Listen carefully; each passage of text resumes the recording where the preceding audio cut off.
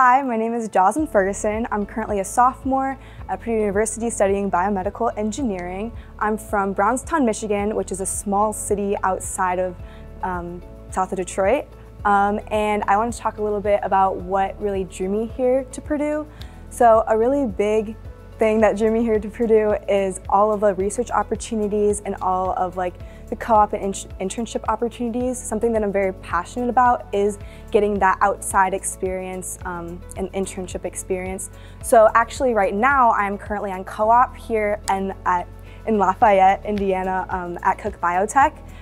It's a medical device company and they deal with a lot of graft type of devices and that's something that I'm very passionate about.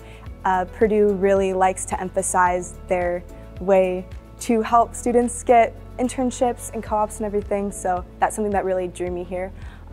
Research is also very big here at Purdue, and that's something that also drew me here as well. A few other things that I'm involved here at Purdue: I'm part of the Women in Engineering program here at Purdue. I'm also part of the Society of Women Engineers, and I'm also part of the Biomedical Engineering Society. I want to thank you guys so much for watching this, and I hope to see you guys here soon. Bye!